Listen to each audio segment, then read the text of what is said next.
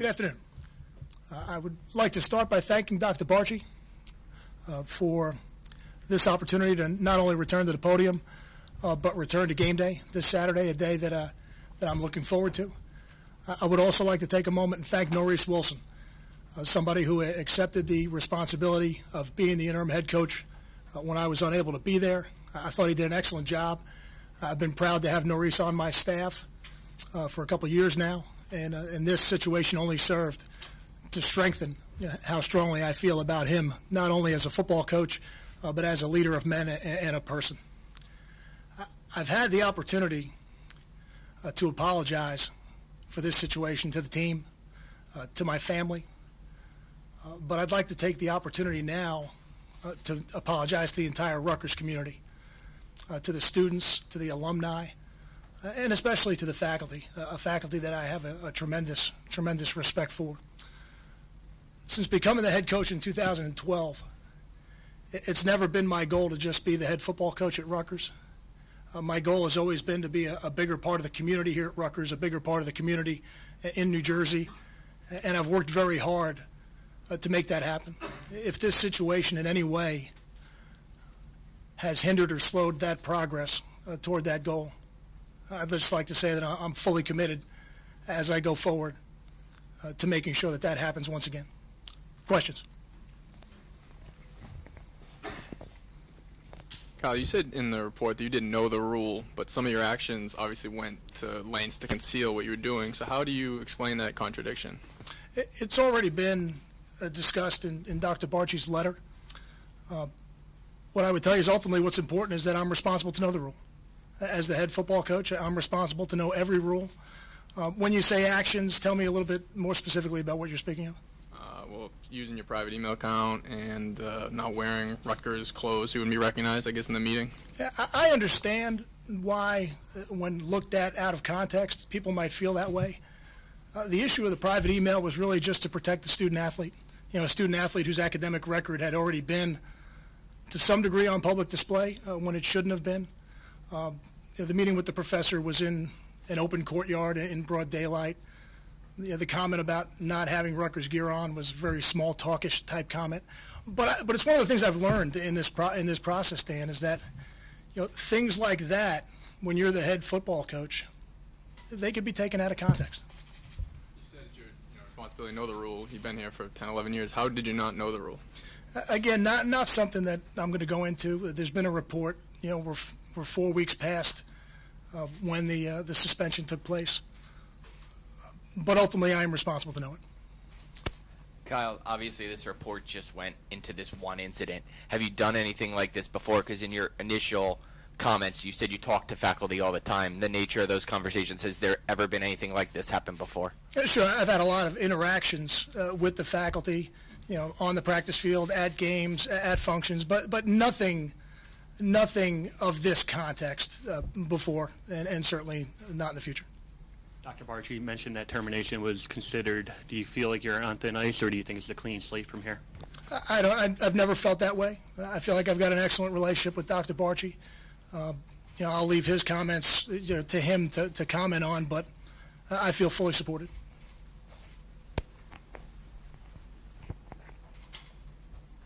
I guess if this is the only time you did it, why do it in this instance? Why not just leave it to academic staff or whoever would usually handle it? I don't know if discussing that is really what this press conference should be about. But what I would tell you is that when I make decisions, I try to make them in the best interest of the student athlete. And going forward, I need to make sure that not only do I make them in the best interest of the student athlete, that I make them within the rules. Obviously, part of your job is to discipline players. Do you feel like this challenges that at all? I mean, any credibility lost with you guys? I don't. I didn't mean to cut you off. I apologize. I don't. It's something that I address with the players. I made a mistake. There are consequences to those actions, and those consequences have been fulfilled, and now we move forward just like I would with a player. So, Kyle, did you knowingly break the rule? Again, I think that's a similar question to the one I just answered. Dr. Barchi has referenced that in his letter to the university. I'm not going to go further into that. Ultimately, the important thing is that I'm responsible to know it. Do you fear the perception, you talk about accountability frequently, by not going into it, Could there be a perception that maybe you are not fully taking accountability for it? I don't know that I can completely control perception. What I know is this. The people that know me personally, the families of our players, the families of the recruits we're currently involved in, that issue doesn't exist. For the people maybe who don't know me as intimately as those groups of people do, I think the healing is going to take time, and I understand that, and I'm fully committed to making sure that that happens. Kyle, obviously there's going to be people who are going to see this and say this was a coach who was going to stop at nothing to get his top cornerback eligible. What would you say to that line of reasoning, and what was your line of reasoning for these actions to get the player eligible? I think it's hard for me to control what people who only know me for this situation might think, so I'm not going to begin to try to do that. The people that do know me, I know don't feel that way. And the ones that get to know me, I'm very confident that they won't feel that way either. The university has conceded there's a continuing investigation handled by a Kansas City law firm, possible NCAA infractions. Is that something that your program is cooperating with? Absolutely. We have a very transparent program, and we'll fully cooperate with anything the university wants to look at. Kyle, you frequently tout academics here. When you walk in the Hale Center, you're there with graduates, an image of you with graduates. Does this report and does this suspension, to what extent does it undermine that notion?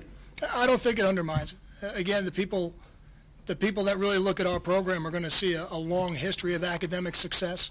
I'm really proud of what we've achieved here in the 11 years I've been here, but even in the years since I've been the head coach in 2012, continuous high rankings in the APR. Since I've been the head coach, we've hit an all-time high in team GPA. You know, those are things we take very seriously, and all those things still exist within our program.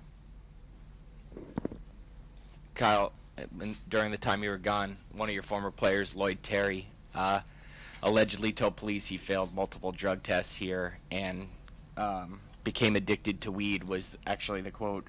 I know you can't talk specifically about specific players because of privacy, but just in general, Rutgers Athletics has a drug policy. How closely is your program enforcing the penalties and procedures of that policy?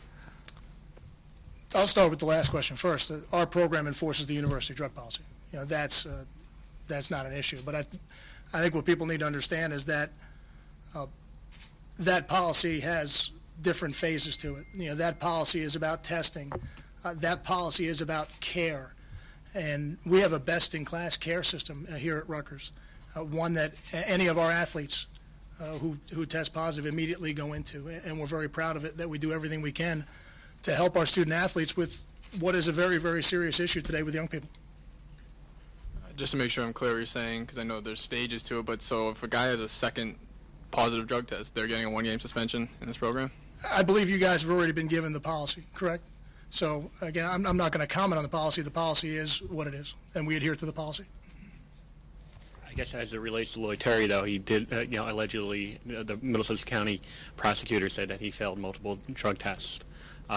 He only played one game last year. Were there any suspensions? Were there any reasons why he missed the other 11 games?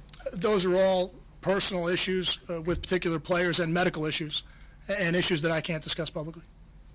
And then the program reinstated Leonte, and the statement said that there were, after he accepted responsibility and agreed to conditions. Can you tell us what the conditions to Leonte's reinstatement were? I know, like Ian Thomas a couple years ago came back on a conditional reinstatement. Anything to Leonte's conditions? I would keep those conditions between Leonte and Ms. Herman and myself. I don't think I want to discuss them publicly.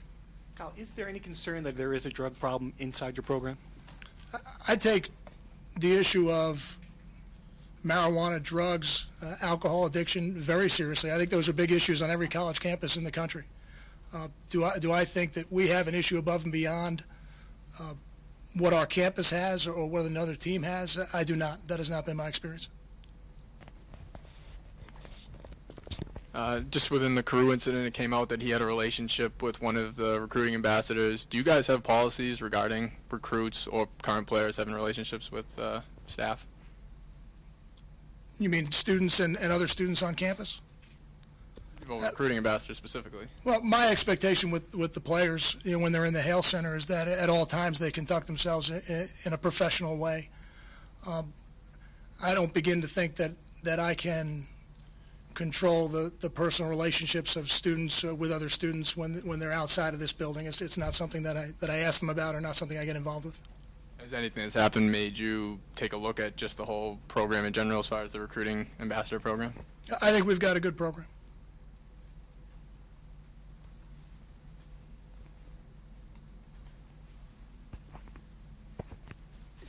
Kyle, on Saturdays during the term of your suspension, what was your day like? What did you do? How did you follow the games? And also, how frustrating was it to not be able to help out?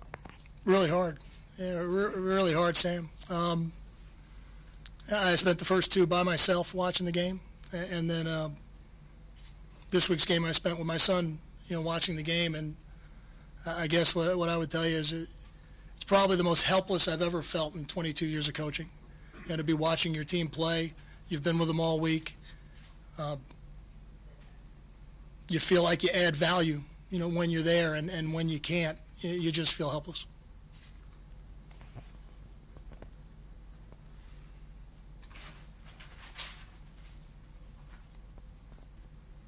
Any other questions, guys?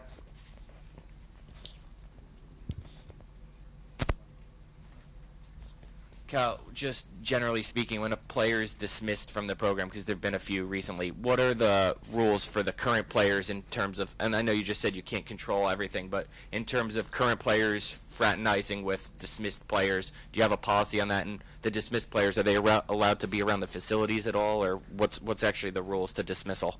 I don't have a policy per se about that. In general, when a player is dismissed from the program, they are not permitted to come back into the Hale Center. If they are still permitted on campus, which is a university decision, then we will set up their academic support in other parts of the campus so that they don't have to come into the Hale Center. In terms of trying to control the relationships of my players with current or former players, what I tell my players in general is make good decisions, help each other make good decisions. And to do that, you want to be around the right people. What do you think of the job that Norris Wilson did in your absence on game day? I thought he did an excellent job. He's somebody who has done the job before. I knew that would help him. I thought he handled himself with class. I thought he made good decisions. Coach, is there any part of the report that you'd like to refute or you'd like to speak about specifically?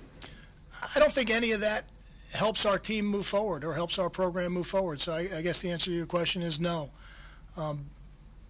Ultimately, I'm responsible to know the rule. There were consequences to that. Those have been fulfilled. And now we've got a great opportunity this week to move our program forward, playing against a great opponent on the road in Indiana. And I know that I'm looking forward to it, certainly to get back on the sideline, but our team's looking forward to it as well. Thank you.